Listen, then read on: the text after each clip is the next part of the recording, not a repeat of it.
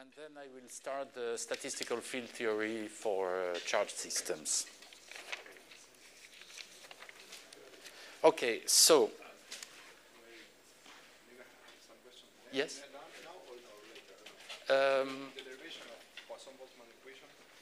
Yes, okay. Yeah, we can do it.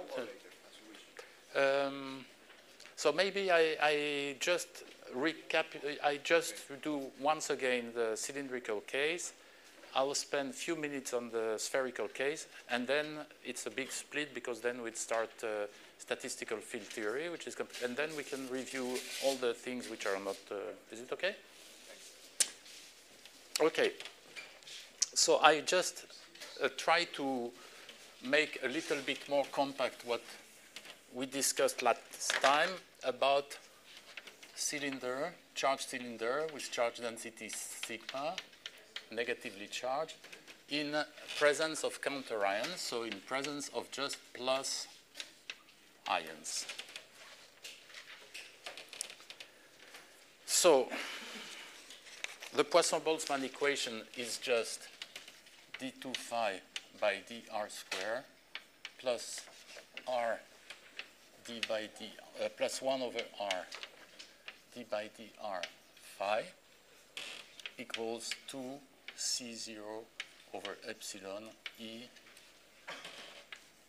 sinh beta E phi. Okay, so C0 is the particle concentration of the counter ion.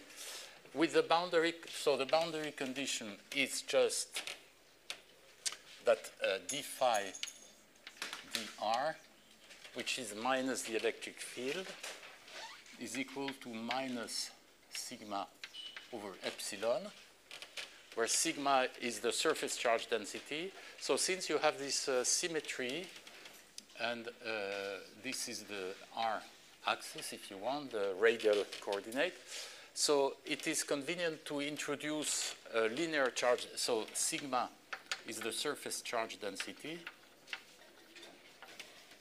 of the cylinder. So it's convenient to define tau equals 2 pi a times sigma, which is the linear charge density.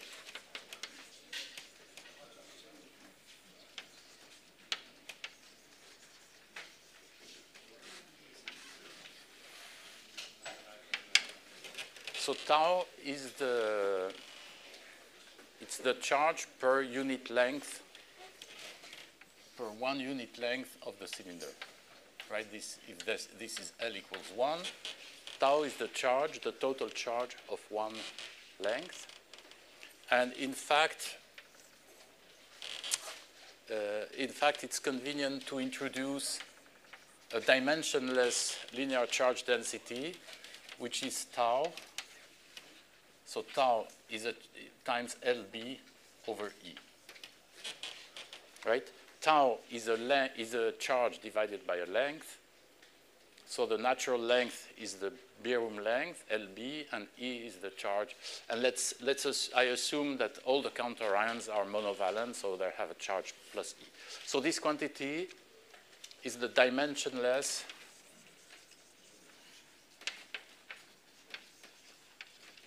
linear charge density.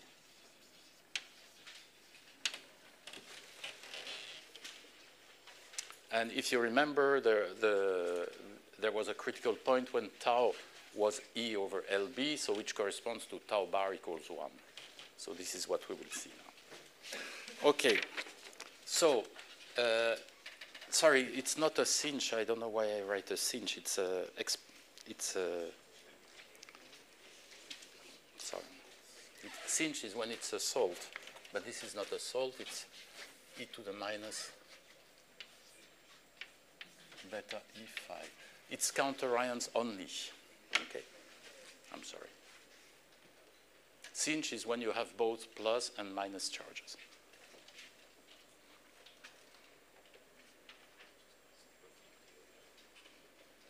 Okay, so the solution of this equation, and yes. So the solution of this equation is essentially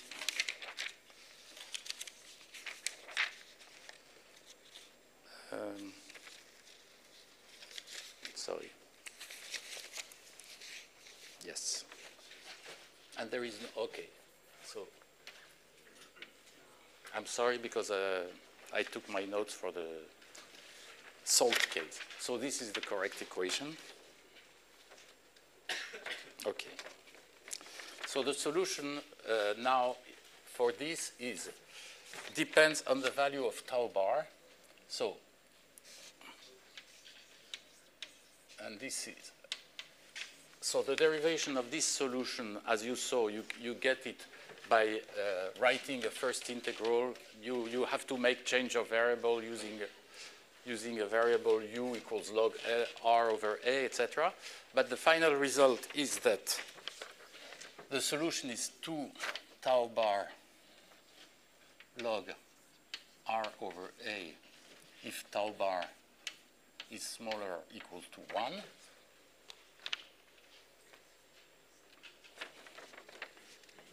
And the solution is 2 times log r over a plus log of 1 plus tau bar minus 1 log r over a if tau bar is larger or equal to 1. You see that for tau bar equals 1, you get, of course, the same solution. But this is for tau, so this is for weak charge on the cylinder, for a weak linear charge, and this is for a strong linear charge.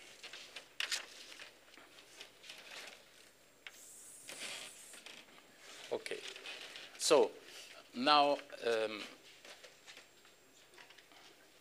so the boundary condition, as we saw, since you have a finite amount of charges, one of the boundary conditions is that phi has to go to infinity at infinity.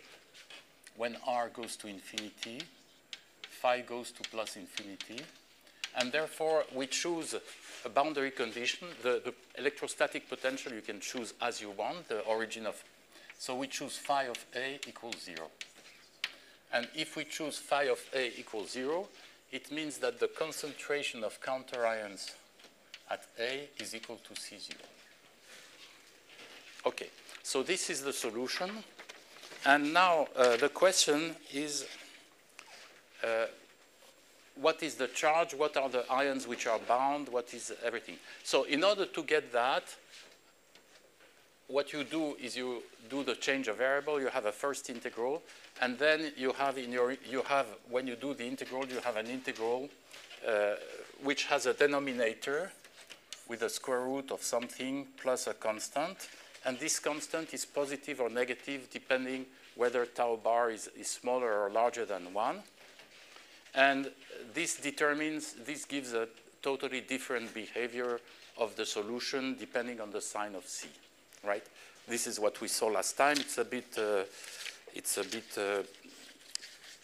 complicated calculation, but I can, so it all boils down to an integral which is, it's an integral which is dv divided by 2k squared e to the v plus c. And then depending whether c is positive or negative, you will have the two different behaviors of this.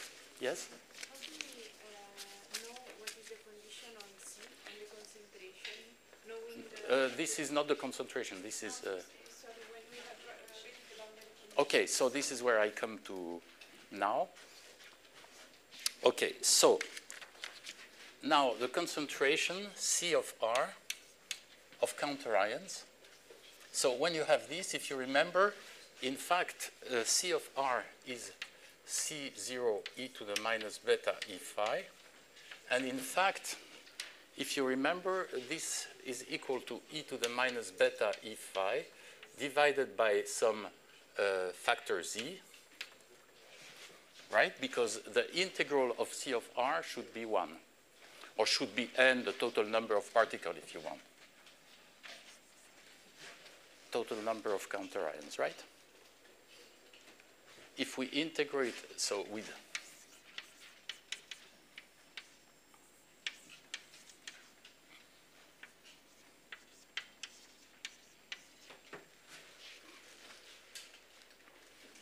right, this is C of R, this is in Poisson-Boltzmann, this is really the approximation. So now what I will show you is that when we are in this regime, the partition function is divergent, and therefore C of R is 0, which means that the concentration of counter ions, when the volume goes to infinity, the concentration goes to 0, which means that the counter ions are just filling up the whole space. Whereas when you are in the limit of strong charge on the cylinder, the integral is finite, and therefore it means that there is a finite concentration at the wall. Okay, so the point is that this partition function is just if, so because there is translation invariance in the z direction, so I can put a factor. So if I look at one unit length in the z direction, this is just 2 pi integral dr r e to the minus beta e phi of r from a to plus infinity, right? This is for 1 unit length of the cylinder in space. So now, in this case, z will be equal to 2 pi integrals from a to plus infinity dr r, and then e to the minus beta e times 2 tau bar log r over a. Okay? I just replay. So, is it clear that this is the normalization of this? The concentration of counter ions in the system is the Boltzmann weight. This is the Boltzmann weight of the counter ions. The counter ions are just charges which are floating around in a potential phi. So it's e to the minus beta e phi.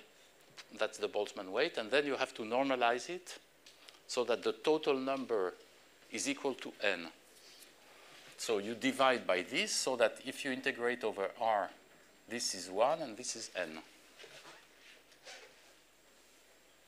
No? What's the first integral of the partition function is over a volume. Yes. And on the right side it's over an area. Yes, because I said you take it over 1 unit length. Because you have this. So if you want, if you call L the total length of the system, you have this factor L. But it's the L is irrelevant because it's an infinite cylinder. So n itself, the n which is here, will be also proportional to L. So I take L equals 1. Doesn't matter, right?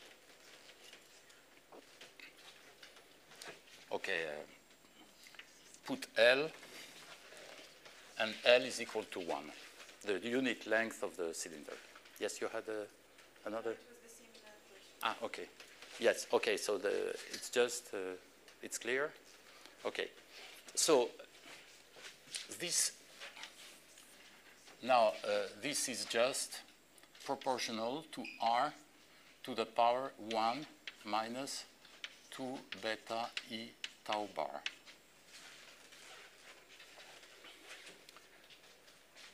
Okay, so you know that now this integral at infinity, so which you write as 1 over r to the 2 beta E tau bar minus 1. So this integral at infinity will, so at a equals 0, no problem, everything converges, but when r goes to infinity, this integral will converge if and only if 2 beta E tau bar minus 1 is larger or equal to 1.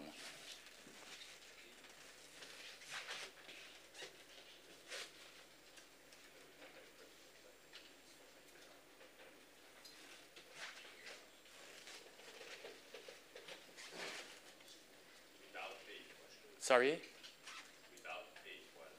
Without? No, for 1 it's the logarithmic divergent.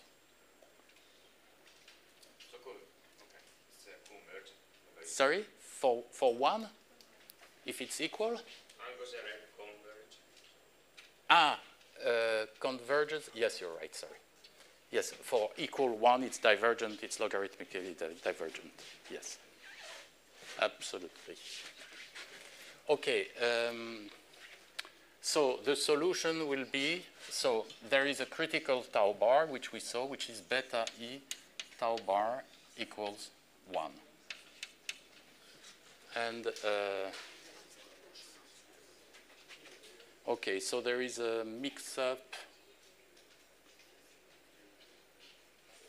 Yeah, so this, just a second, I see that, okay, there is a mix-up in the units as usual. 2LB over E. So there, okay, so I'm sorry I made a mistake in the prefactors, but the result should be tau star bar equals 1, and there is some factors that I, yes? The reason why I don't is just that we define beta E phi equal to logarithm 2 tau logarithm phi. Yes. And when Actually, oh, yes. yes. You rewrite also in the right left corner in the top beta E. Oh, yes, there is no beta E, absolutely, because it's beta E phi. Thank you. That's the, so it's 1 minus 2 tau bar. Okay, this is much better. Yes.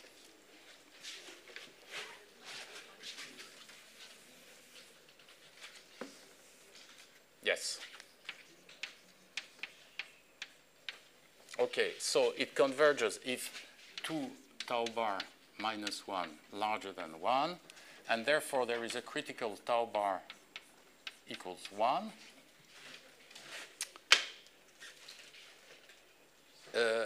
And since here we are in a situation where tau bar is smaller or equal to 1, so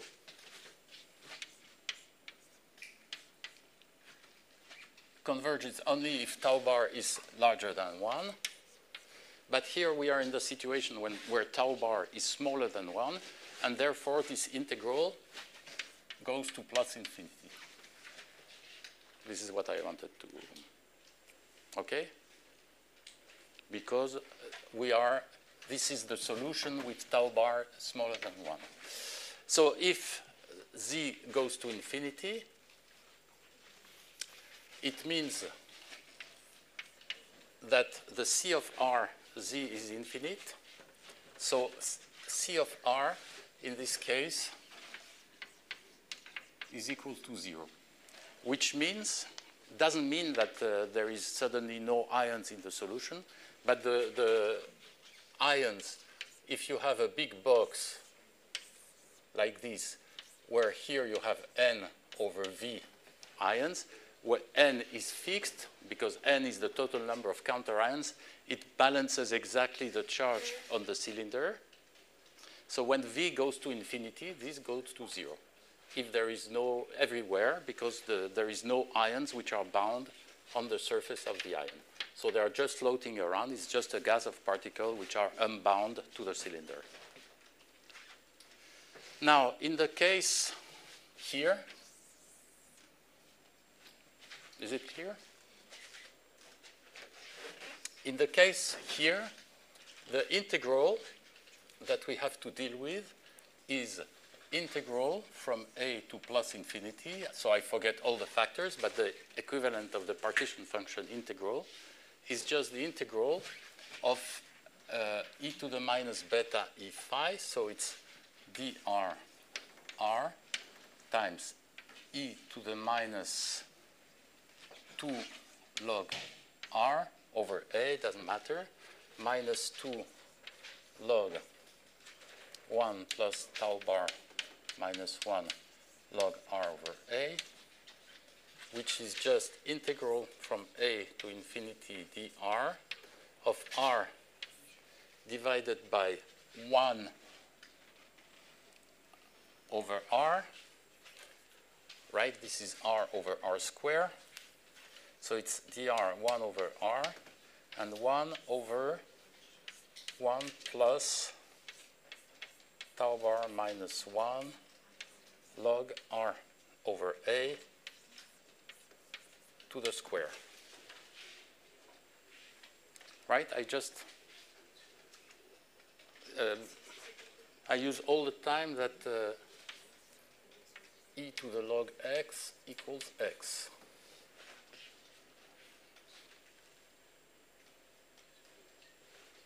So this is just, and now I don't make the mistake of putting back beta I phi, so it's e to the minus beta I phi, there's e to the minus 2 log, it's r over a if you want, but the a is irrelevant, it's just a constant, minus 2 log 1 plus, so it's dr over r times this. Right, there is a square here.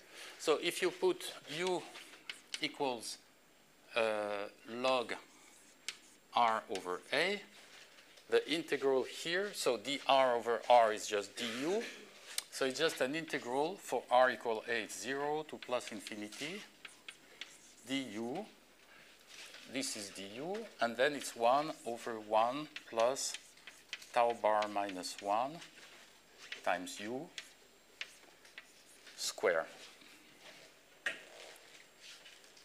And therefore, when u goes to infinity at large distances, this is finite. It converges because it goes like 1 over u square. You can do the integral, but the important thing is that it's smaller than plus infinity. So z is finite. And if z is finite, then the concentration here is finite, which means that C0 is finite. And C0 is just the concentration of mobile ion at the surface of the cylinder. Is it clear? Or? Okay, so from this you can calculate a certain number of quantities, which is what I showed you last time.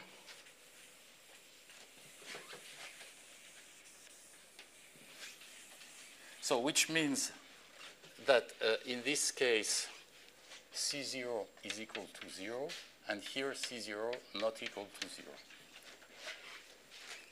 Okay, so the interesting thing is that the number of bound ions, so which is the total number of bound ions, is really the integral in all space of C of R.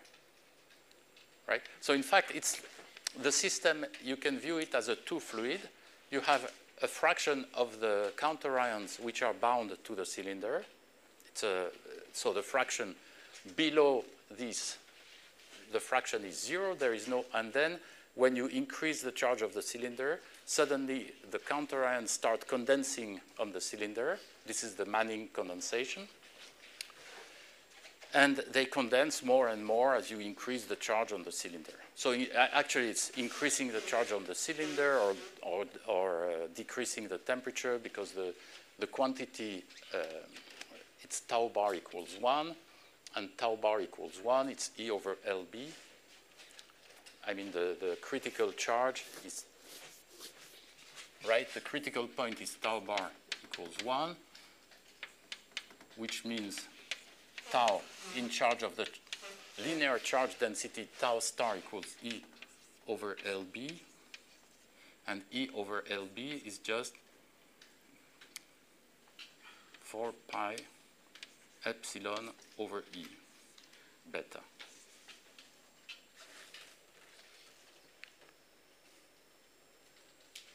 Over beta. No, is it LB? Sorry, LB is beta E square over 4 pi epsilon. Yes. So the charge density is 4 pi epsilon over E times T, temperature. Okay, so this is how it goes. That's the critical point. Okay. So the fraction of bound ions is the fraction tau bar minus 1 over tau bar times tau over E. And okay. So if you look now, so the interesting thing is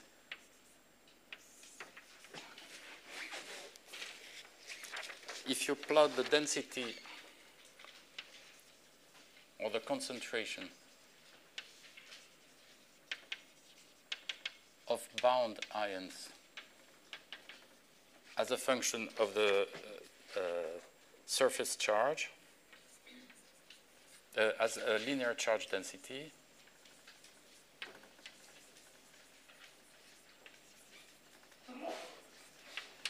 so it is 0, and then it goes like this.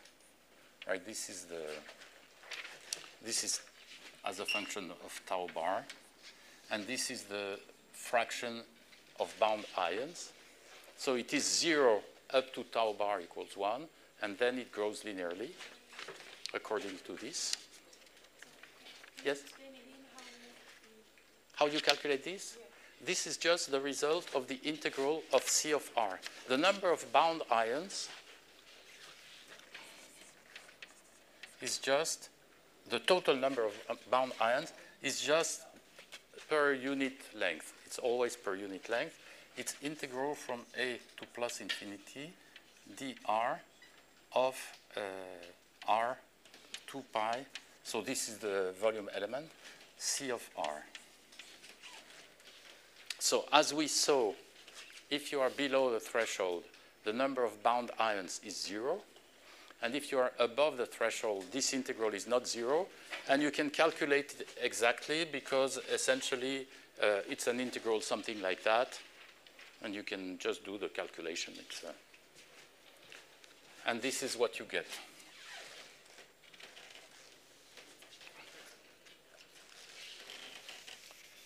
And the interesting thing now, which is the main result, as I said last time, is that so you have your cylinder, which is charged like this,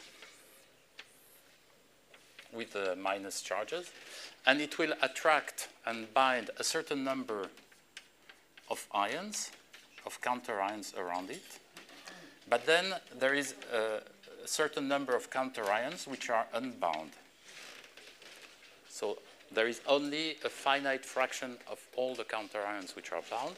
And if you look at all the charge, the apparent charge of the cylinder, which is the total charge of the cylinder minus the charge of the counter ions which are bound, okay?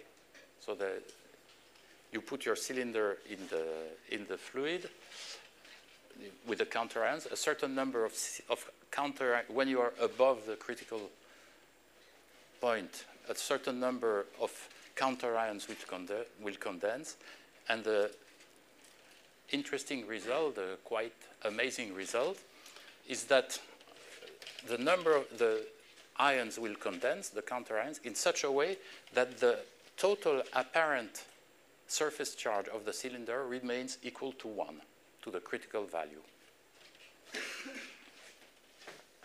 So if you write here, so, and of course, the how can I call it, the apparent charge or a residual charge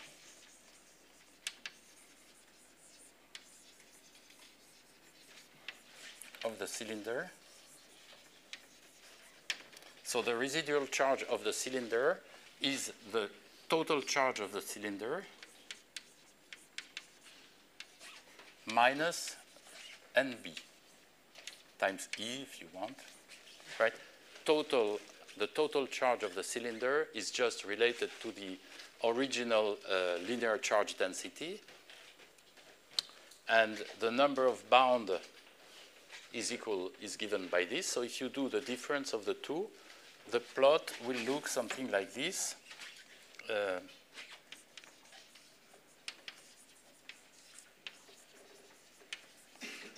As a function function of tau. So this is 1. And the thing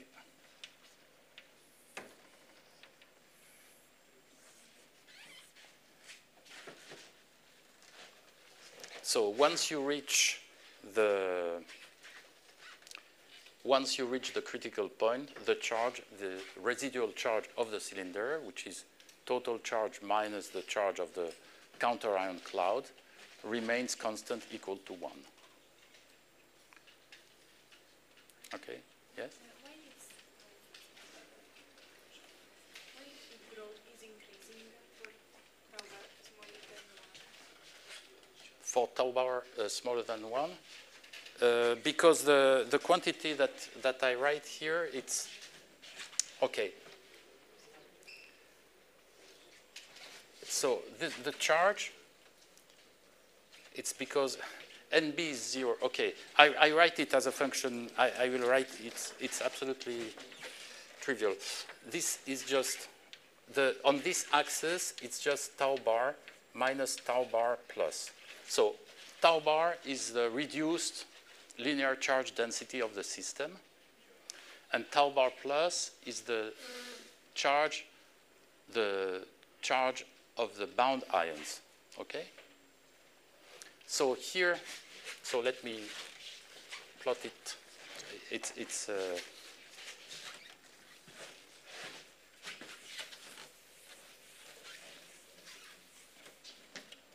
so what I plot, this second plot is really tau bar minus tau bar plus as a function of tau bar.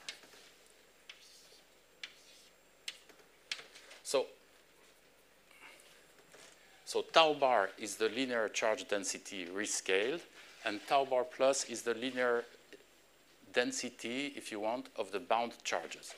So when you are below 1, tau bar plus is 0. There is no bound charges. So it's just tau bar as a function of tau bar, so it's just a linear straight line, right? And then it turns out that when you hit tau bar equals 1, then this starts to increase and increases in such a way that at this point it remains constant. Whatever you charge, so you charge your cylinder, you're just getting more and more counter-ion condensing. It's like when you have a liquid-gas transition or so, you know, you have this plateau in the PV plane.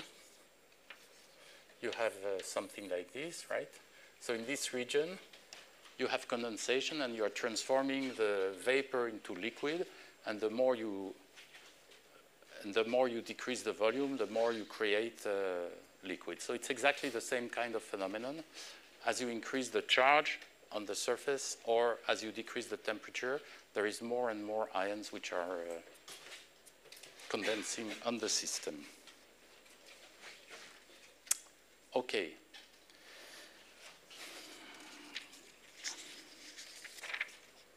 So this phenomenon of ion condensation doesn't survive when you have salt. This is what I was trying to show you in the case of the Debye-Huckel. So in the case when you have salt, so now if you have your cylinder which is charged and you have salt plus minus, then it turns out that you have a screening length, lambda d, Debye length. And this Debye length is finite. It goes like 1 over the square root of the salt concentration, if you remember. And therefore, the interaction, the electrostatic potential is never, and the potential goes, as we saw, as e to the minus, if you want, r over lambda d, divided by square root of lambda. The square root of r.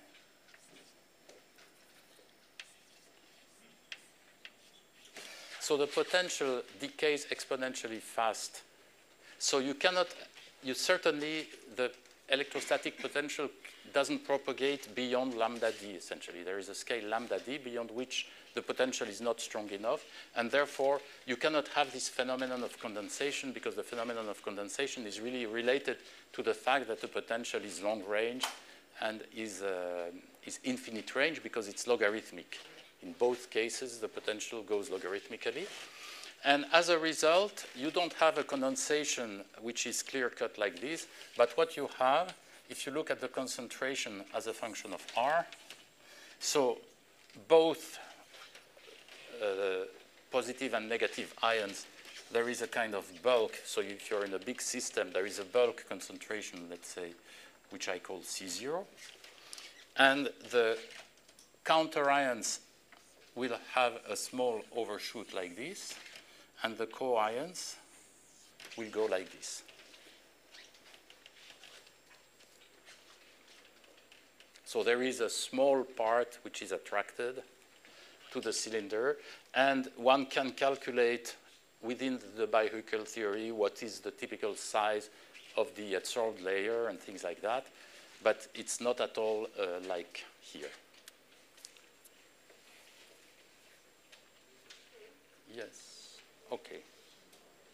So this is so far from for the cylindrical case. I will spend few minutes about the spherical case, the case of colloids, and then I take questions about, and then that will conclude completely this Poisson-Boltzmann, the bihucal kind of theme.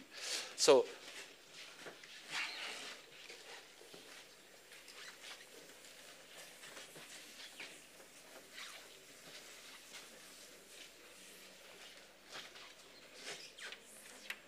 spherical case, which is the case of colloids. So colloids is usually spheres with a fairly large radius, A, and they carry a charge Q, which can be big because the object is quite big, so there is a fairly big charge. So, and this, of course, you can have many colloidal particles, and they are sitting in a sea of salt. So the big difference, the first big difference between these spherical particles and the cylindrical or planar case is that these objects are finite. The two others, the plane or the cylinder, are infinite objects. They have an infinite size, so they carry an infinite charge altogether, whereas here everything is finite. Okay. So if we look at the charge, the interaction, let's say, of a particle, of the salt particle with the colloid, so the interaction is the potential is Q over 4 pi epsilon R, and therefore beta E phi, if you want, is Q. So let me call it Q. The total charge is Q E. Let me call it QE rather than Q, just for QE. So it's QE squared over 4 pi epsilon R. So it's Q times LB over R, where Q is the valence of it's the total number of charges on the, okay? And it can be plus or minus. So the partition function for one of these ions in the system is just integral d3r of e to the plus or minus q lb over r. So I write plus or minus because it depends if it's the partition function for a plus or minus ion. And therefore, you see that the concentrations, so this function for any sign when R goes to infinity, this goes to 1, right? Because 1 over R. So this is infinite. Therefore, when you have a colloidal particle, you have a sphere, no particle can be bound to the sphere. No way you can have so all the ions are floating around, but they are not bound. However, it turns out that if the charge Q is large, so if Q is much larger than 1, what happens is that there is a small layer. So if the charge is a negative, if the Q is negatively charged, if the colloidal particle is negatively charged, what you have is that you have a small layer of size d, where you have counter ions, the ions opposite to this, to the colloid particle, which are mostly localized, with very few, because the charge is big, all the negative ions are expelled. And this means that if you look far away, there is a renormalization of the charge. And as a result, the Debye-Huckel, or the large distance,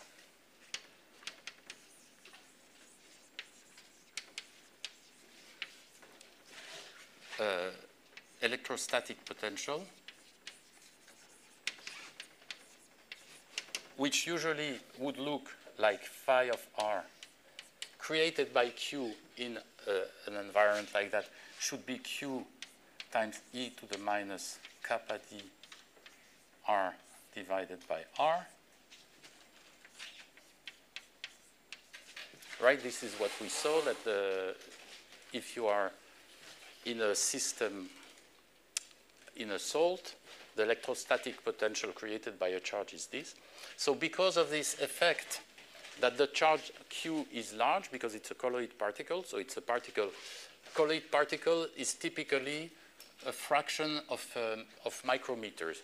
So it's of the order of 10 to the minus, it's of the order from 10 to the 10 nanometers to 1 micrometer. So it's, of course, you don't see it with the eye, unless you have very, very good eyes.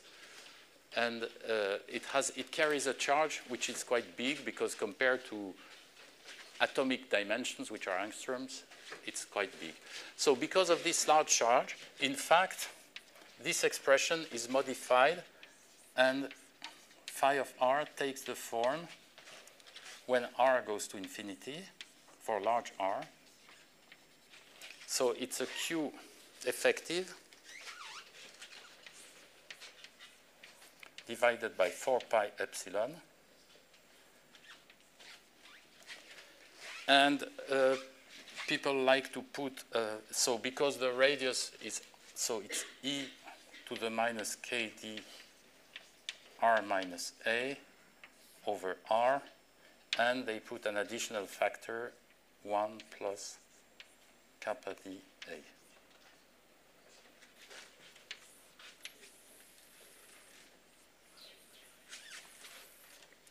And so QE, so this is, if you want, this is just the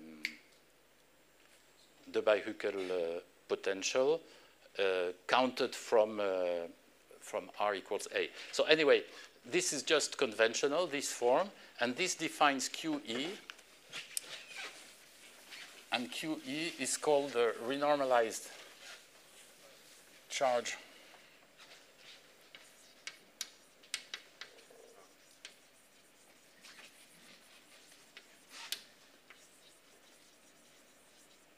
of the colloid. And it is the charge that you have to use when you start looking at phase diagrams of mixtures of colloids or things like that. You cannot use the real bare charge of the colloid. It doesn't work experimentally when you make experiments. If you try to fit with this Q, it doesn't work. So the Q has a cloud of counter ions surrounding it, although you're in salt. The cloud is important because the charge of the colloid is large. and therefore it has an effective charge, and this effective charge is called the renormalized charge. So this is all I want to tell you about Poisson-Bose. Yes? So now Q is Q subscript E. Yes. Okay. Oh, yes, okay. We have QE when it comes to charge. Yes, yes, so the notation is stupid, I am sorry. Call it Q effective. Sorry. Or, yes, I'm very sorry.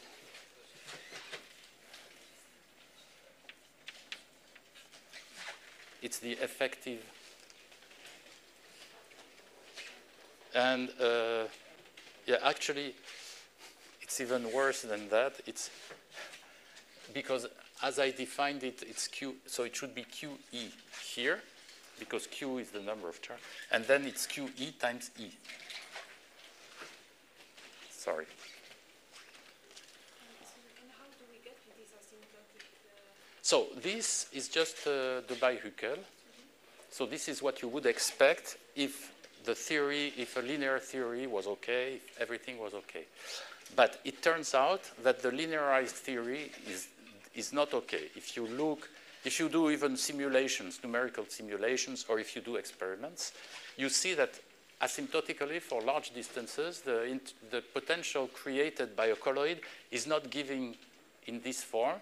It has the right exponential decay, etc. It's just the prefactor, which is here, which is not correct. So the prefactor is redefined in such a way. I mean, this is just, you see that the functional form e to the minus k dr over r is unchanged. So there is just this which is modified, and this is just a kind of renormalization of the charge in the sense that your sphere is surrounded by opposite ions which screen part of the charge, and at large distance you don't see the bare charge of the thing, but you see the renormalized charge. Yes? Can you explain us why Z will be equal to infinity? Why? Z is equal to infinity. In this case, in the here, because at okay, so okay, so I'm interested in the behavior. So this Z plus or minus. So because of spherical symmetry, it's just 4 pi integral from a to plus infinity dr r square. That's the d3r. E to the plus or minus q lb over r. So what I'm looking at is the behavior when r goes to infinity, because all the rest is finite. So when r goes to infinity, this goes to 1. So it's the integral dr r square. That's why it diverges like the volume, if you want. Yes? Should there be renormalization in E also, or is it that small that it doesn't matter to Sorry? in A, the size of the ball? Yes? Opposite charges keep on collecting on it, and will it not lead to the renormalization of the size No. of your Oh, the size of the colloid, yes, but small, that's why but no, but this doesn't matter because of Gauss theorem. You know that if you have any object here, if you look far away, because of the Gauss theorem, what the divergence of E is equal to the total charge inside. So it's the total charge. The size of this charge doesn't matter. So you don't care about the size of the. I mean, if you start compressing and things like that, then of course you will need to have the apparent size. But renormalization in another way will not trouble, but if you go if you just look what is the potential of interaction in a dilute enough solution, then the size of the colloid, the apparent size of the colloid is not going to play any role. It's only if you start compressing and when the clouds will start to overlap. Okay. So if you had some questions, maybe we can. The derivation of the Poisson-Boltzmann equation. Yes. I didn't get, but maybe it's in the book. I don't have to find, but it's easy. You define pk of the probability or the density, or related to the density of ion K at a point R. Yes. And you divide by the Hamiltonian, by the partition function, it says this is important to me, but it's not clear to me that what should be the total number of charges. So I assume that I have a system which contains, let's do it with one species, okay? So I have n ions with charge Q, let's say, in a certain volume. So the probability, the Boltzmann weight is the probability to find a particle at, so the P of R, probability to find one of these particles at point R is e to the minus beta Q phi of R divided by integral d3R e to the minus beta Q phi of R. That's the definition, that's not the definition, it's the Boltzmann. So this is the probability. How do you go from probability to concentration? Yes. So this probability, it's, if you take a unit volume, you take the unit volume, it's the... Yes, the probability times n gives you the number of charges. Exactly. And then you said that... So then what I say is that C of R, yes, is just n e to the minus beta Q phi of R divided by integral d3R e to the minus beta Q phi of R. Yes. But then you say that, up to now, I guess that the integral of C of R in the whole volume should give us n. Exactly. And it works like that. No, yes, in the whole volume is n, exactly. But then you said that the denominator is equal or proportional to the volume. This, or did I get it wrong? no, I say that. I say that, and this is true if phi of R goes to 0 at infinity. Or if your system is, if you have your system, let's say, in a kind of membrane, so you have your fluid all over the place, and let's say the system is localized, then it's just that this integral, essentially, if phi of R goes to 0, so of course, this is true if you have finite objects and things like that. Then this is just the volume. Right? There is correction from the finite regions where phi is non-zero, but it's... We need to assume an infinite system size? Yes. Yes. Yes. Potential going to zero. Yes. And then you forget all this.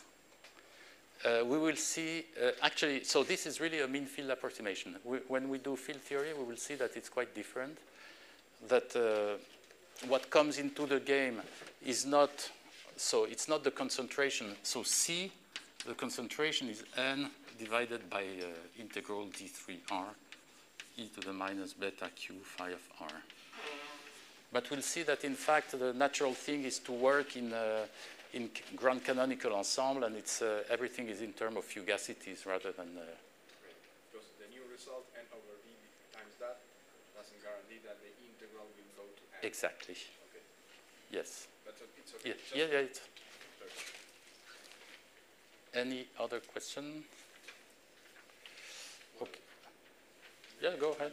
Yeah, sure. When you wrote the entropy as a function of the concentrations, yes, I didn't get the argument. I think I've seen the same result for a simpler system, but I couldn't find it, so I couldn't... Okay, so let me do it again. Yes. So actually, this is a very important thing, so we better...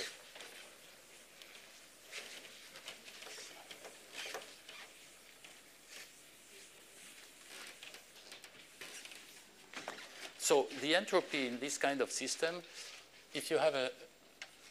Let's do it for the ideal gas.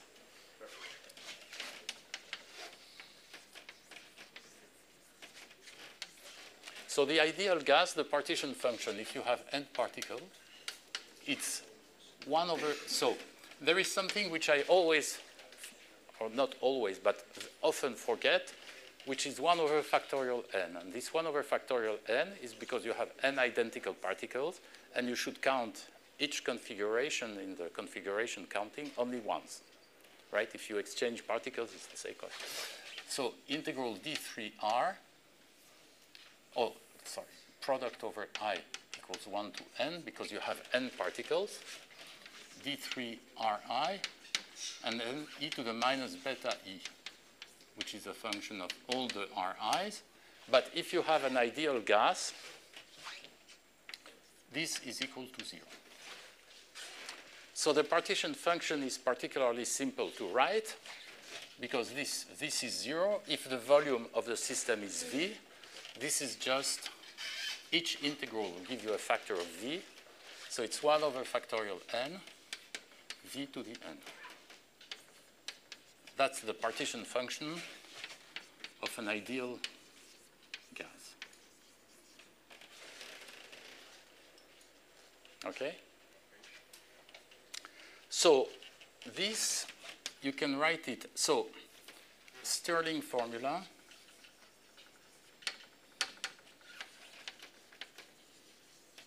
So everybody knows Stirling formula, which is the asymptotic expansion for factorial n.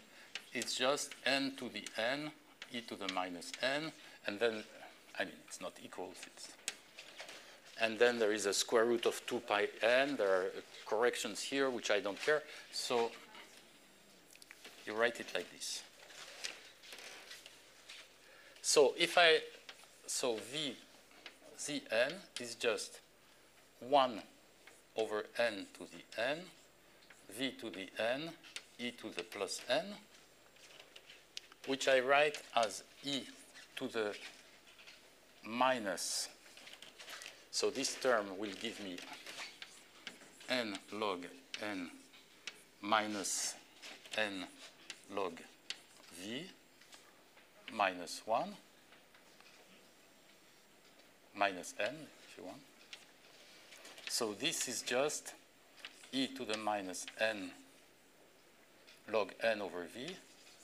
So n over v is just the concentration. I write it as C, and plus n. Okay? So this is when you have globally something and so. So now assume that that your system, so now what you want to do is some kind of density functional theory. So you want to coarse grain the system and define locally a concentration. So assume that the concentration is not constant, but it's slowly varying in space. So it's not C, but it's a certain C of R. And the variations of C of R are short,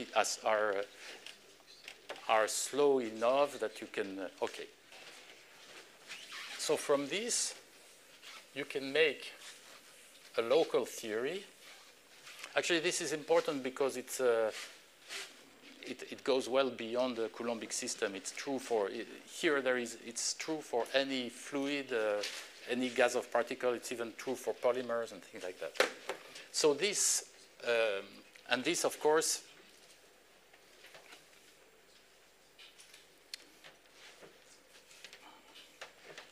okay. So Zn, by the way, Zn is e to the minus beta f, and and f is u minus Ts. So beta f is u, and u is 0 in this case. Of course, there is no, because the energy is 0, so the free energy is only related to the entropy. So beta f, it's minus k, minus s over k, where k is the Boltzmann factor.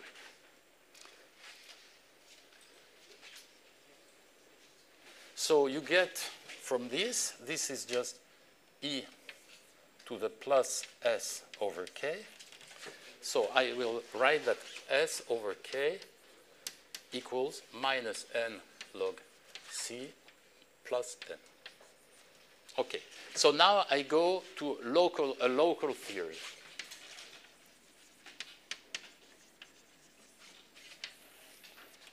So the local theory, instead of having a uniform C, I will have a C of R. And this concentration C of R will be such that the integral d3R of C of R will be equal to n. because that's the total number of particles of my system. But now I have a problem because initially this C, yes, okay. Okay, the problem I had already before. The problem is that C has a dimension. It has a dimension of a volume. So you don't like to write things like that in terms of dimensional quantities. So you want to write, so just a second. Before going to that, I'll write that S over K is equal to minus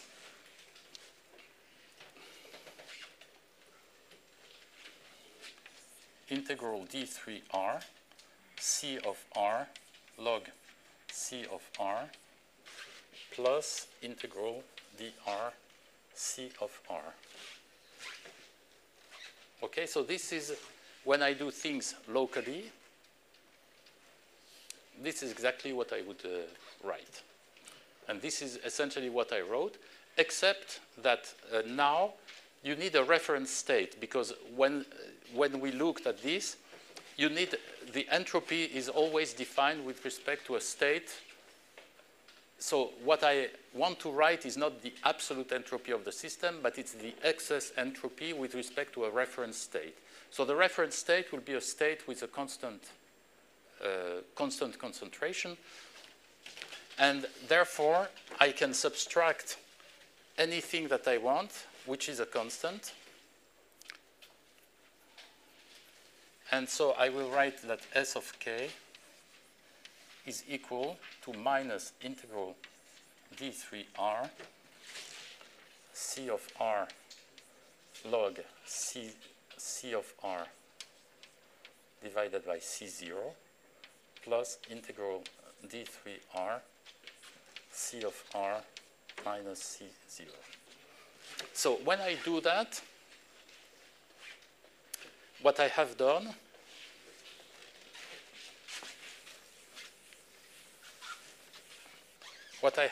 is I have subtracted a term which is minus integral d3r C of r log C0 and a term integral d3r C0.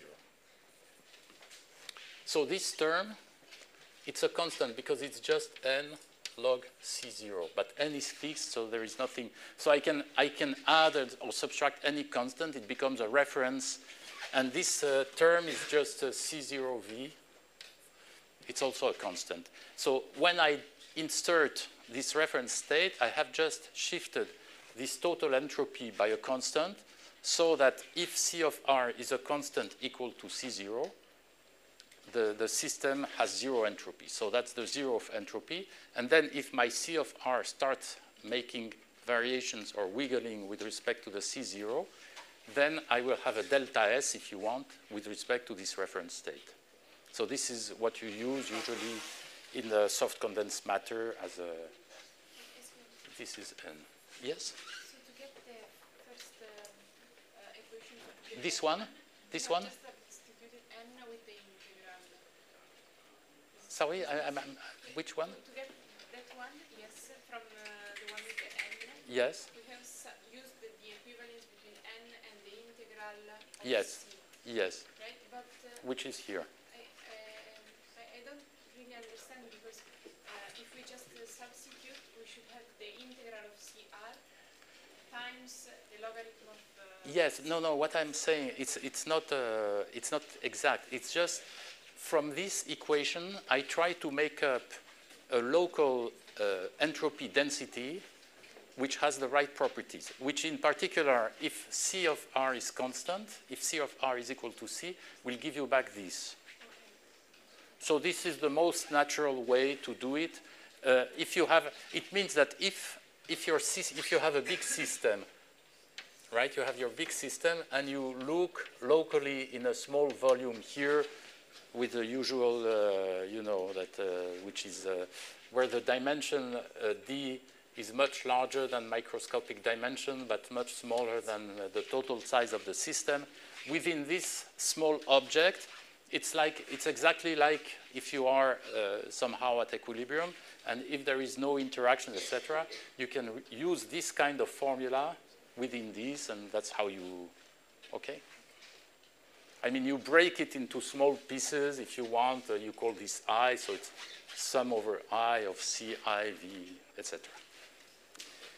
So this is fairly straightforward, and then you have this normalization by using a reference point where the entropy is 0. And so this is the fluctuation, if it's a delta S, if you want, with respect to the completely uniform situation. Okay? Any other question? Yes? Why the internal energy goes to 0 in that case? Because if it's an ideal case, the interaction energy between particles is 0, and the internal energy is just the average of the, right? In the statistical physics, the internal energy is just the average of E over all configurations. So in an ideal gas, of course, in an ideal gas, the free energy is purely entropic. It's the same with polymers. It's the same in many systems in soft matter. So this is why you have very often this balance between entropy and internal energy, which makes the system interesting.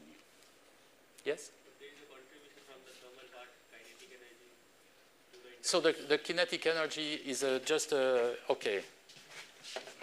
So the kinetic energy, of course. Okay, so if you want to go in detail, we can. Okay, if you want to really include the the kinetic energy, so the best way to do it is to go to the grand canonical ensemble. So the real partition function, as it should be written, is Zn equals 1 over factorial n.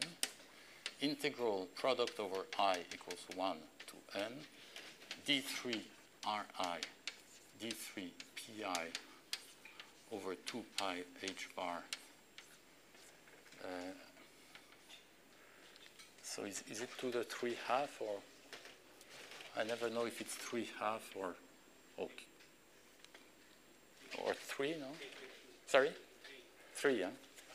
Okay, and then the energy, the configuration energy is 0, but then you have e to the minus beta over 2 p I square over n. So actually, this can be an exercise for you. So the integral over pi can be done, and this is just 1 over factorial n. So the integral over Ri is unchanged. It's still v to the n. And the integral over pi will give you 2 pi m over beta to the 3/2, and then 4 pi square h pi square to the 3n over 2. So it's m over 2 pi beta h bar square to the 3n over 2 times v to the n over factorial n. Now, if you go to the grand canonical ensemble,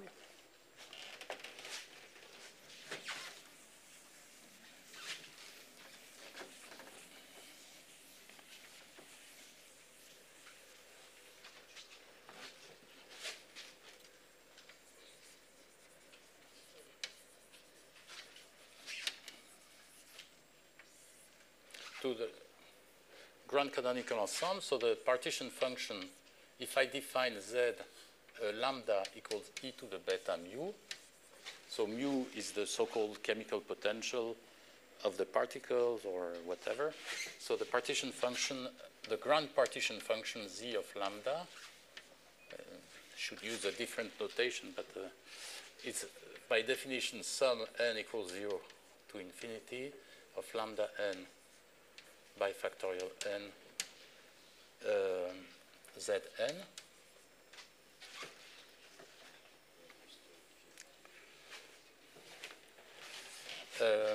So let me call this as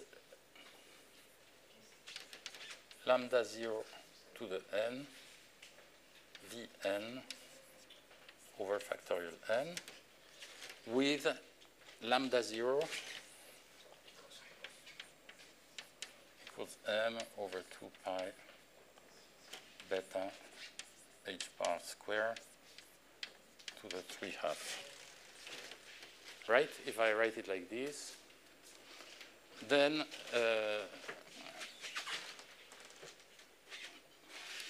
so I define lambda as e to the beta em times lambda 0,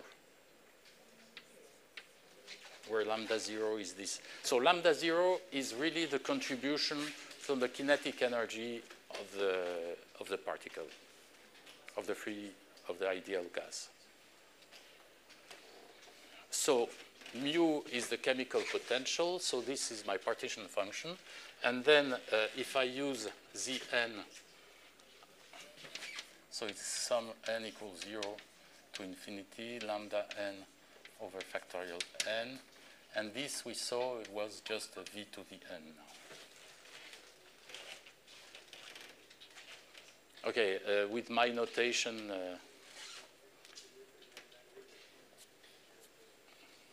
with my notation, there is no factorial n. Right? By definition, the factorial n is included here. So this is just e to the lambda v.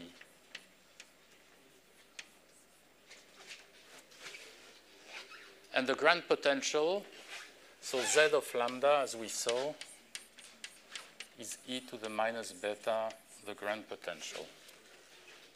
So the grand potential is minus lambda kt times v.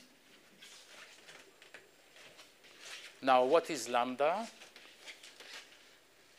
So lambda is such that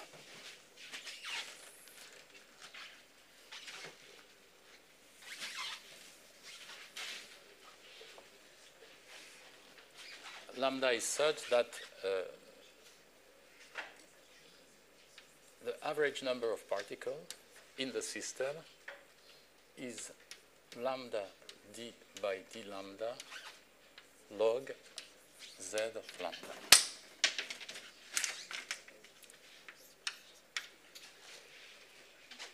Excuse me. Yes? We had also lambda 0, right? Sorry? We had also lambda 0.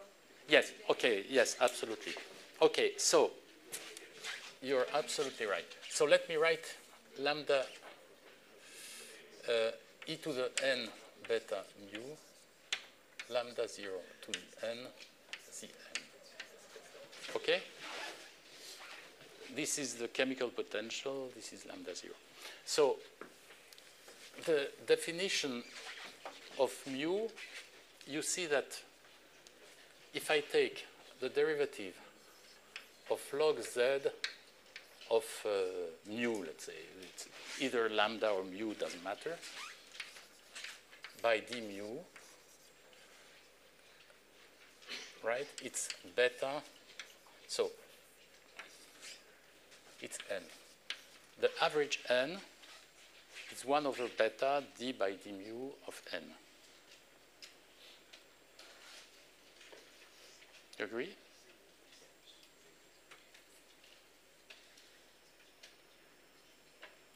And this, yes? But the lambda 0 of n was included already in that. No, I look at this. This is this is the chemical potential. This is the lambda 0 which comes. So all this is lambda to the n divided by factorial n.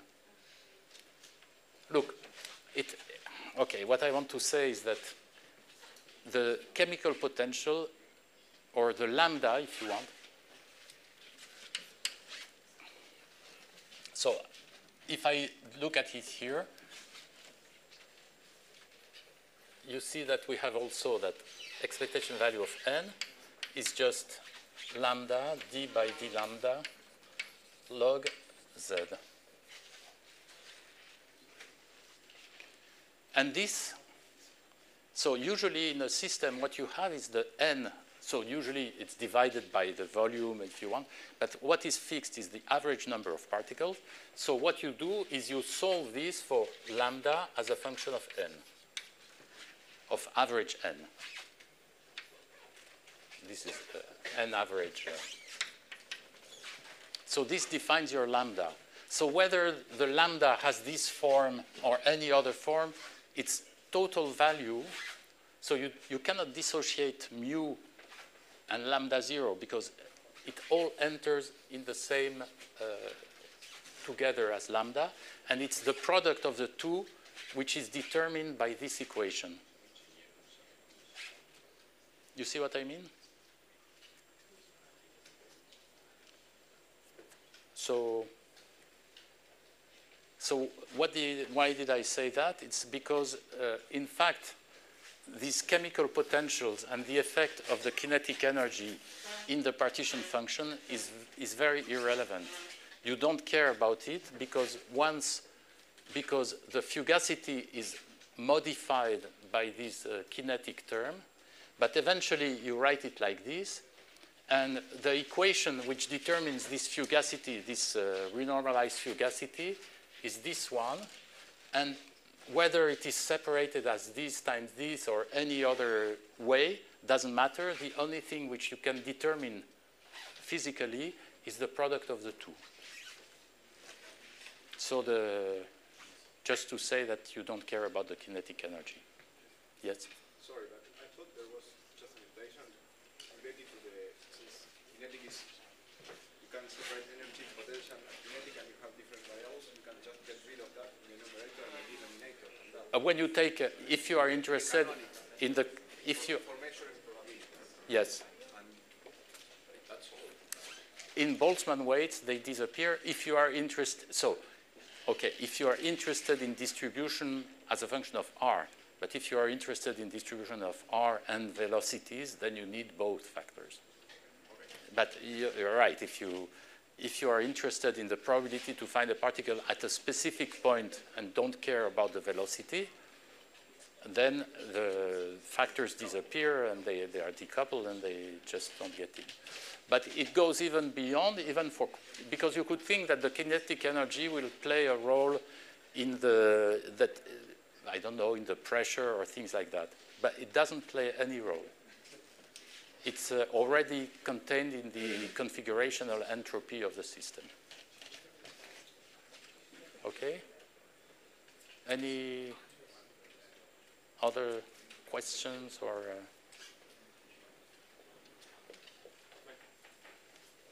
Once you fix n, Sorry? once you fix n, meaning if you're working in a canonical setting, Sorry?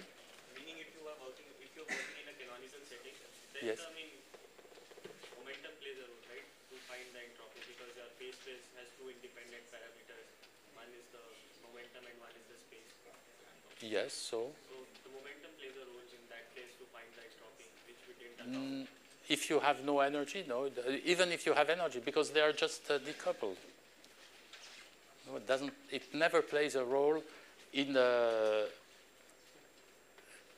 at equilibrium. At equilibrium, that's for sure. It never plays a role because it's just factorized. And the entropy really comes from the configurational entropy. It doesn't come from the velocities. It's funny because when you do kinetics of gas, if you take an ideal gas, then you see that the pressure comes from the shock of the particles on the wall or on the piston. And so you would have the idea that it comes from a transfer of the kinetic energy of the particles of the gas to the wall. But in fact, when you do at equilibrium, thermodynamic equilibrium, the entropy is purely configurational. That's a fact of life. Look, given that it's yeah, any other question? Okay. If sometime you have other questions, since it's maybe a bit dense, you can ask me, and we can take some time to review some of the questions. So now I will switch completely and show you a different type of description of these systems in terms of statistical field theory for Coulomb system. How many of you have studied field theory, quantum field theory or things like that? Yes? 1, 2. Most of you have never seen quantum field theory or statistical? Don't be shy. I mean, it's not a shame. It's not shameful.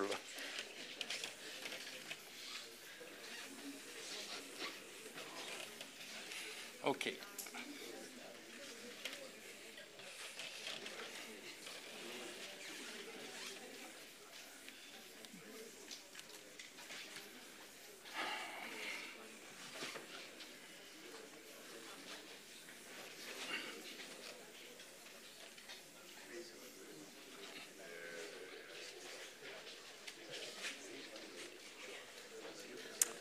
Okay.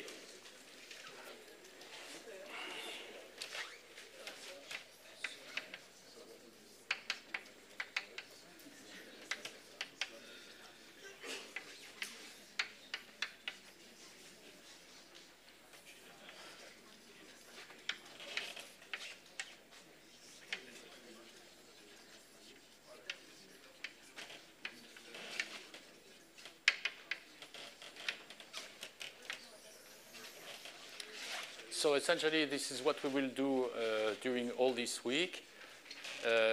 Since I don't know if it's true, but it seems that many of you have never seen the field theory. So if you have any question or if I go too fast, you stop me and I'll try to explain. So the idea is that, okay, if you consider a set of charges Qi at points Ri, the partition function will be something like integral product over I d3 Ri e to the minus beta over 2 sum over I not equal to j of Qi 1 over 4 pi epsilon Qi Qj divided by Ri minus Rj. And if you have, in addition, you can have some fixed, so you have the charges floating around, you can have some fixed charges, rho f of R being the charge density of these particles. So the interaction energy of the charges with the fixed charges will be minus beta sum over I integral d3r of 1 over 4 pi epsilon Qi rho f of R Ri minus R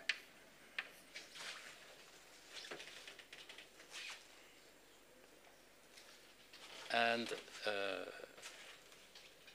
you can have also, you can maybe take into account the interaction of the fixed charges with themselves, the electrostatic, total electrostatic interaction.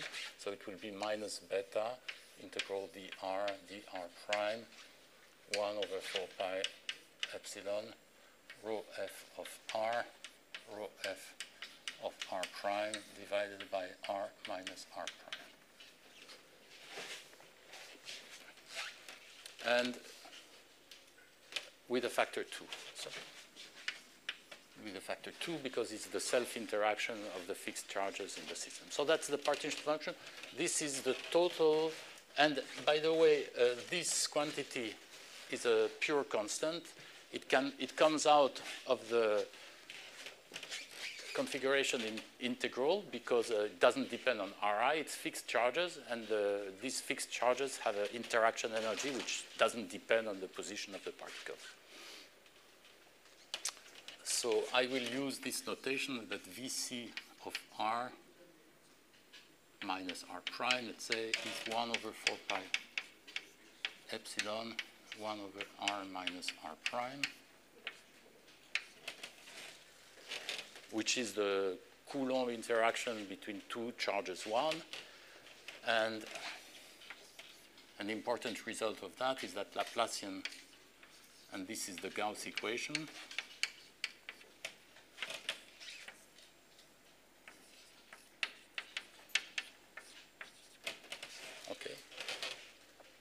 Okay, so this is the partition function of the system in terms of particles, in terms of coordinates of particles. Now we know that there is an electric field which is a field which exists in all space.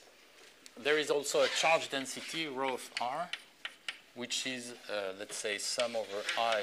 So it's rho f of r plus sum over I of qi delta of r minus ri. So instead of formulating the system in terms of integral over particle position, it would be nice to write the system, the partition function of the system, as an integral over all possible configurations of the electrostatic field or of the electrostatic density of particles. Right? And that's the idea of field theory, that instead each configuration of particles here creates a certain electrostatic potential and a certain charge density. So the idea is that instead of integrating the exponential of the energy over all particle configuration, would be to write the partition function as an integral over all electrostatic potential configurations or all charge density configurations. So there are essentially two ways to do it. I will show you one, and we will get to an expression of the partition function as a field theory over density, charge density, or electrostatic potential, or both.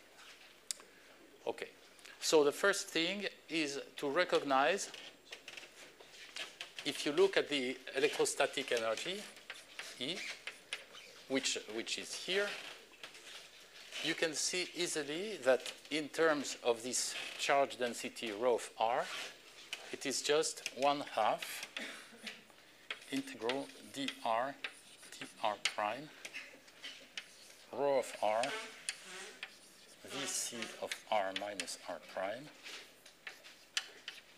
rho of r prime.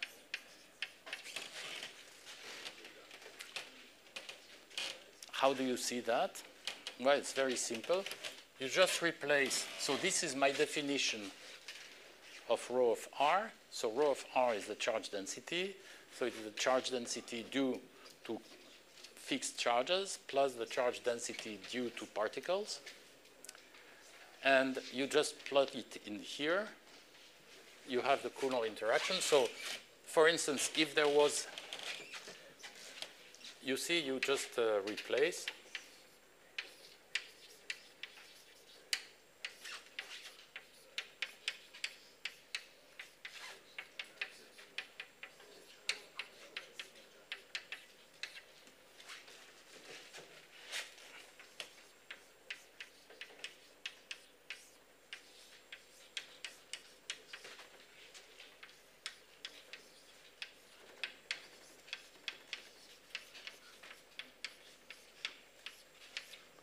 Okay, so indeed you see that if you replace, so the first term, for instance, this times this is just this term. Now, this times this plus this times this, they just give exactly the same value, and you reconstruct this term.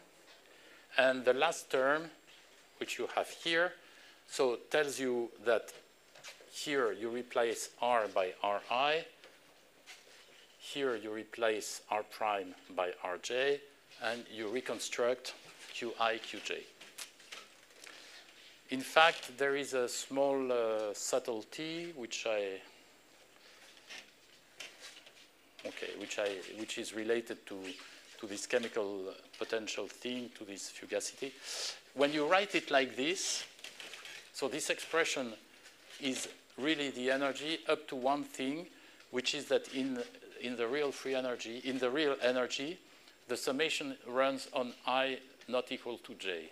But when you write it like this, you see that in this summation, it's really the last term that you get is 1/2 of sum over I and j of Qi, Qj, Vc of Ri minus Rj. And there is no restriction I not equal to j.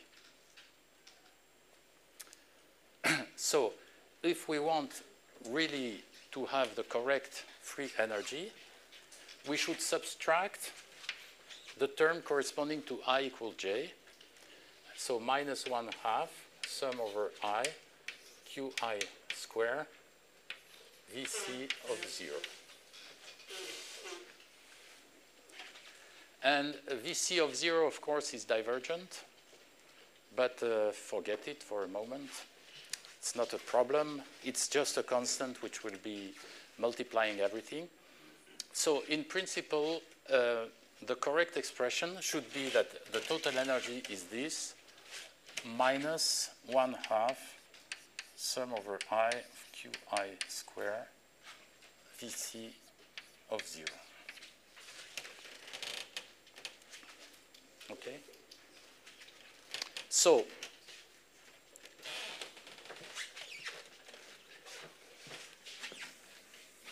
okay, to make things a little bit simpler, I will assume that there is only one species of ion. Right? So one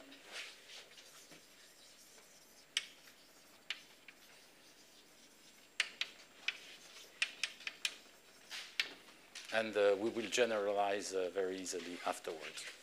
So in that case, the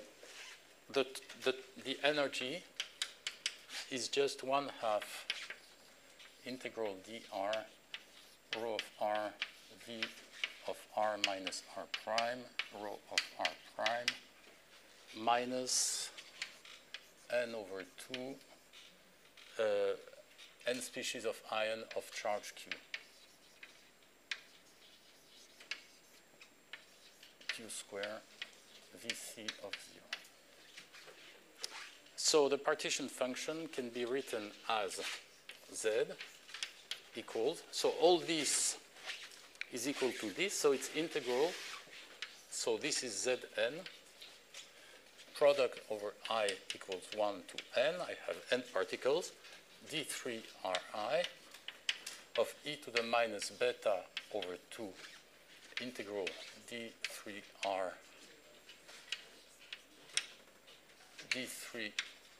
prime rho of r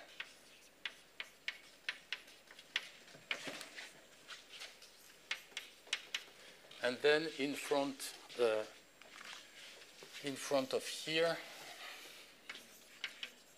I will write e to the beta over 2 q square Vc of 0 to the power n.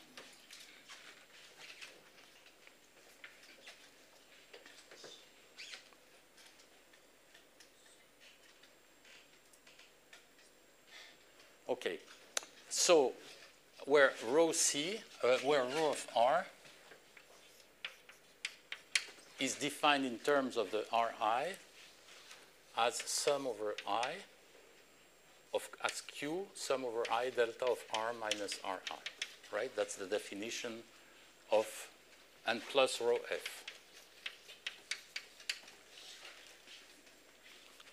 So how do I go? Now what I want to do is instead of having an integral over R, I want to have an integral over rho, over the charge density configurations, fluctuations of rho.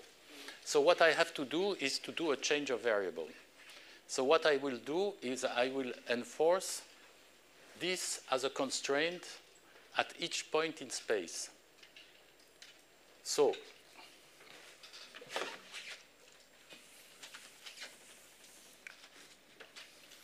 So Zn is e to the beta over 2 q square Vc of 0 to the n. So this factor, I will not write it later.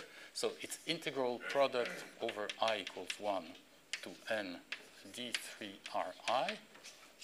And then I will write product over r at each point r of space d rho r. So at each point of space, I introduce a variable delta of rho r minus this, so minus q sum over I delta of r minus ri minus rho f of r, and then e to the minus beta over 2 integral dr prime rho of r vc of r minus r prime rho of r prime. Here I have done absolutely nothing. I just introduced 1 because integral d rho r of this is 1. So at each point of space, I introduce a new variable, rho r, which I will later write as a rho of r. But I put it as an index now. But in fact, it's like this. Okay. Everybody follows? Okay, so then I will use the Fourier representation of the delta distribution. So I will use that for each point, delta of rho r minus q sum over I delta of r minus ri minus rho f of r.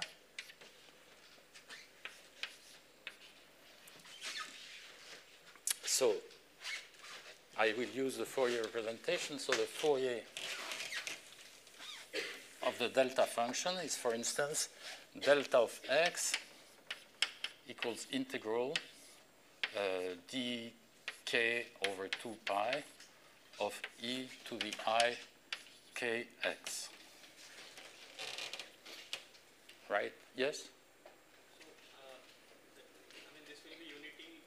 The fact that this will be unity, we are assuming that rho of r will be unique given the configuration of rho f and. Yes? If you have a configuration of ri's, a configuration of points, then this defines the variable rho r. It will be unique. That's what. Yes? Mm-hmm. Yes. So yes, of course, because you just integrate over rho r, it gives 1.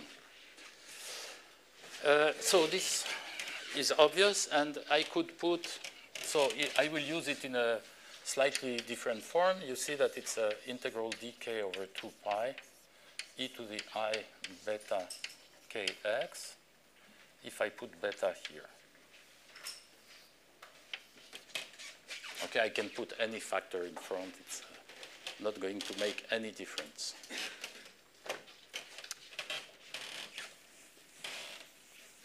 Okay. So then I introduce, so k is called the conjugate variable of x. So I introduce a variable phi r to define this Fourier transform. So it's a product over r integral d phi r over 2 pi, so with a factor beta. As you will see, all these prefactors are totally irrelevant because anyway they diverge. And then I have e to the I beta phi r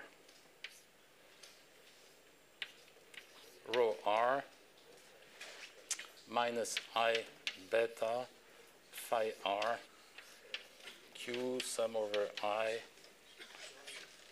delta of r minus ri minus rho f plus rho f of r. Okay, so I just use the Fourier representation of the delta function.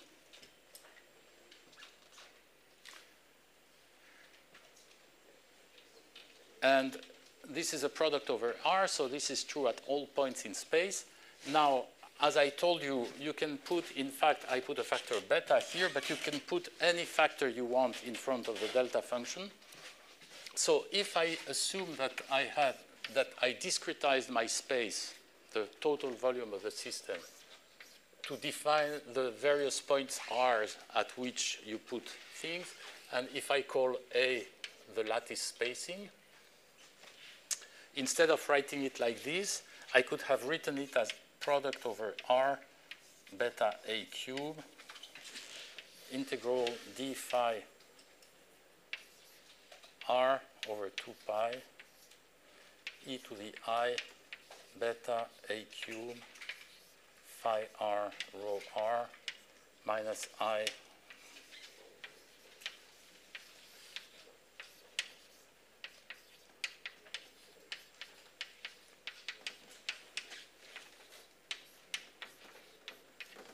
right? I mean the new variable instead of being phi R is beta A cube.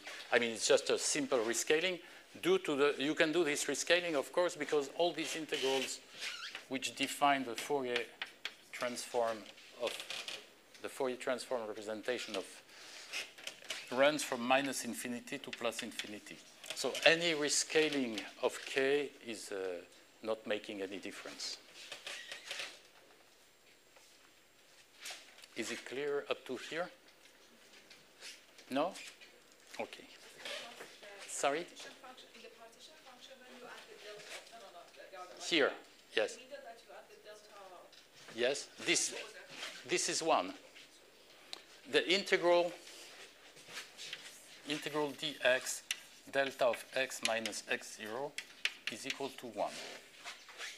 So when I add this term, I don't change anything. The integral over rho r is just equal to 1. So if I do the integral, I still have, and rho of r, remember, is given by this, so it's not going to make any difference. It's a way to force a change of variable in the integral. We are assuming the Jacobian is 1. No, there is no Jacobian because I have explicitly rho r as a function of the other variables. It's not a function of rho r, it's really the definition of rho r. It's really like this. What you're thinking if I wrote dx, delta of some function f of x, then I would have a Jacobian. But here I don't have a Jacobian because I use it really in this form. Right? The new variable is rho r, defined as a function of the other ones. So the integral d rho r is 1. No question. Is it okay? Clear? Okay. So now this is a product over R. So the partition function Z, I want to, okay, no, before writing it like this, I want to concentrate on this term still. So this term, there is a certain constant, which is these products of terms like this. Now I have factors of a cube and sum over r, right? Because it's a product at each point. So you have a cube, sum over r of phi r rho r, and here a sum over r of phi r, etc. So when you have a cube sum over r, this is really identical to integral d3r in the limit when a goes to 0. So I have discretized the system to be able to make this change of variable at each point. Now I take the limit, the continuous limit a going to 0, and this term which is there is just equal, and you write it like this, it's d phi of r. This means, so there is some constant in front of it, but it's really all, so you can view this, when you do this integral, each configuration is a certain configuration with a given value of the field in each space in each point of space. So this integral is an integral over all configurations of the field, of the electrostatic field. Is it clear? Right? If you take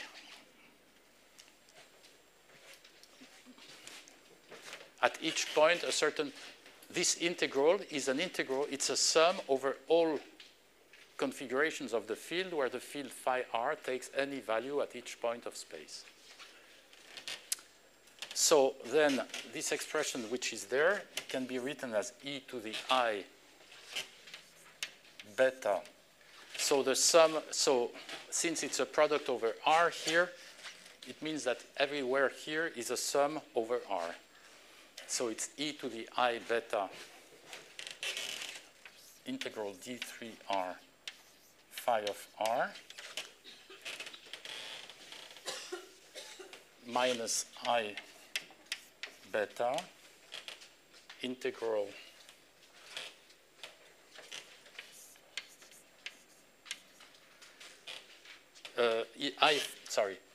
I phi r rho of r. So the rho r becomes a function in all space when you're in continuous. So it's I integral phi of r rho of r minus I beta integral d3r phi of r times qi sum q sum over I delta of r minus ri plus rho f of r. This is just the delta function which is here. When you go to the continuous limit, because it's a product over r here, you can make a sum in your exponent. So you have a cubed sum over r of phi r rho r, which gives you the first integral. And then here you have minus I beta a cubed sum over r of this, and this gives you this. Yes? Product of integral, right? Yes? It's product of integrals, but there is nothing which couples the integral. So it's like if you have product over r integral d phi r. Let me take just the first term, e to the I beta a phi r rho r. This is just, if I make the product of all these integrals, it's the integral product over r d phi r, and then e to the I beta a sum over r phi r rho r. Okay? So this is what I call the curly d phi. This is an integral.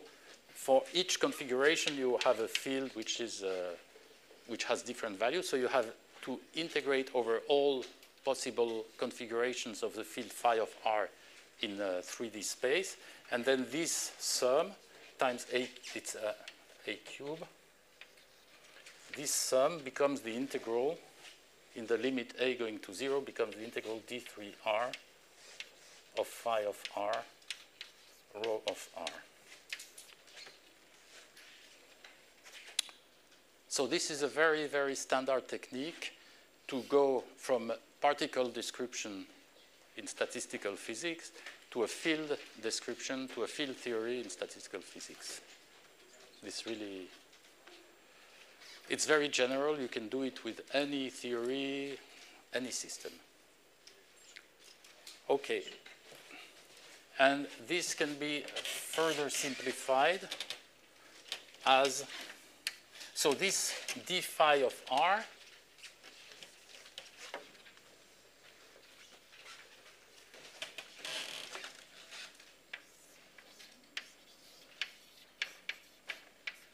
is equal by definition. There is some constant factors like beta a cubed, 2 pi at each point of space. So it's a product of, on each point of space of this factor beta a cubed over 2 pi. But this is just a constant, which in general it's going to be an infinite constant. But as you know, you don't really care because the partition function is just a normalization. it's always divided. So this multiplicative constant that you have in the partition function just cancel out when you calculate Boltzmann weights. So this is not a problem. So let me say there is a normalization, infinite normalization constant.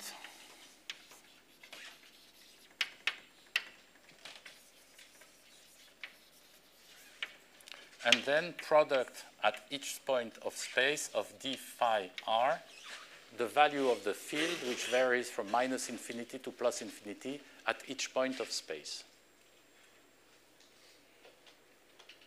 Is it clear? So we are almost done. Yes. The problem is that I will need... Okay. So I continue here.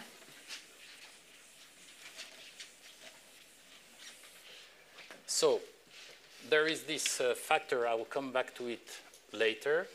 So so this term is really what I wrote here. And this product over r d rho r is also in the continuous, if I take a continuous limit. So I'll write something, you tell me if you agree. So there is this factor, which I don't write. There is d, this is d rho of r, d phi of r, e to the I integral d3r phi of r times. So I will group this term and this term.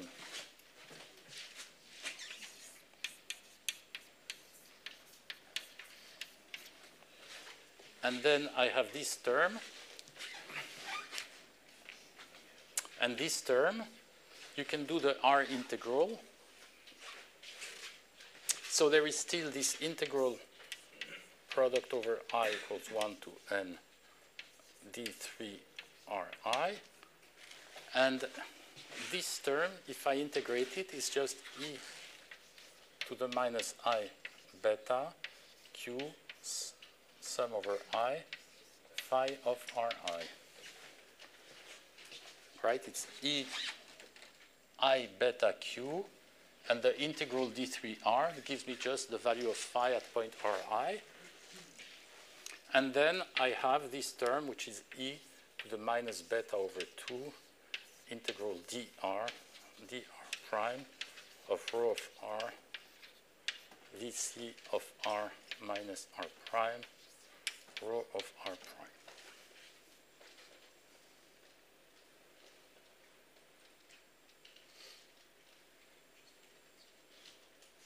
So we are almost done. You all seem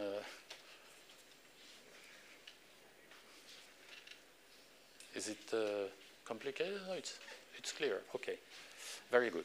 So this is just going from here to there. So this integral now, there is this specific integral, which is completely decoupled on all Ri.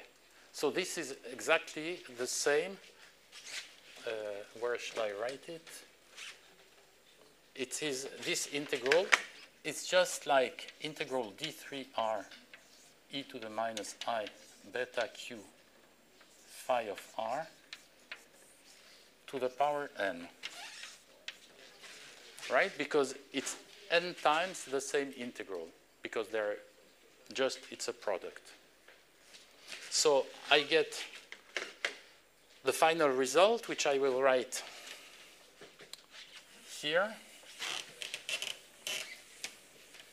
which is that the partition function, so this is Zn with n particles. So Zn is an integral d rho r d phi r.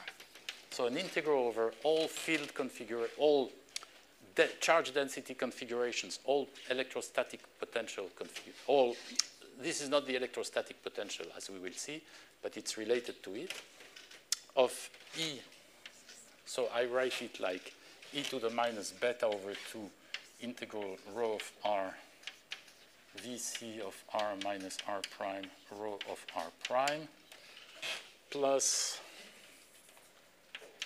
I forgot, I'm sorry, I forgot a beta here. Yes, I forgot a beta. This is invisible from here. Ah, The last line. okay. I'll try to make it visible. I'm a magician. Okay, this one. This one was the, yes. So Z equals integral d rho d phi e to the minus beta over 2 integral d3r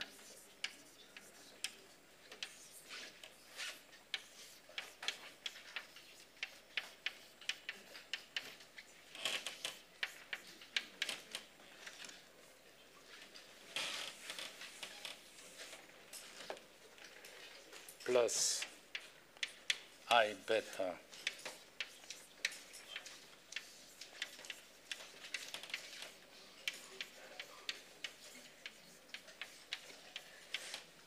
times integral d3r e to the minus I beta q phi of r to the power n. Is it readable? You can move over. Okay.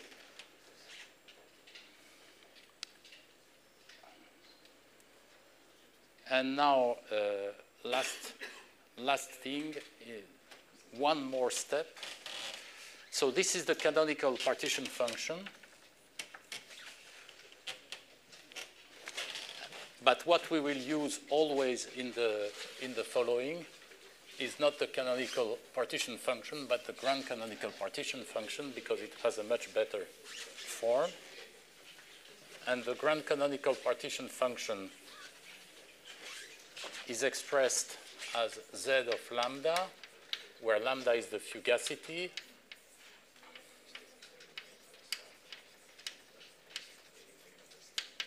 is sum from n equals 0 to infinity of lambda to the n over factorial n Zn. And so when you have this expression, so if you take this expression, you multiply by lambda to the n divided by factorial n, you see that this just amounts to exponentiate this term. And therefore, the partition function z of lambda, and I will stop here, is just an integral d rho d phi e to the minus beta over 2 integral rho of r vc r minus r prime rho of r prime plus I beta integral phi of r rho of r minus rho f of r, and plus lambda integral d3r e to the minus I beta q phi of r. Right? It comes from the fact that sum from n equals 0 to infinity of lambda n to over factorial n times this integral e to the minus I beta q phi of r is equal to e to the lambda integral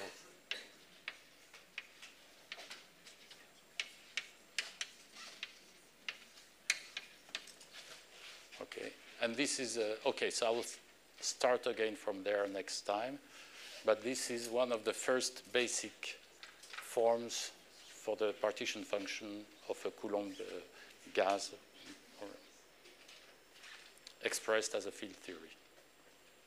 Any question about?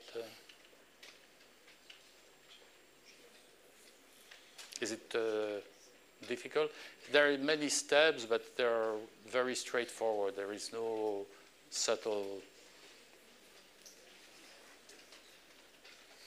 Okay, so next time, which is tomorrow, we continue on this and show how this can be simplified and the form it takes for various systems, etc.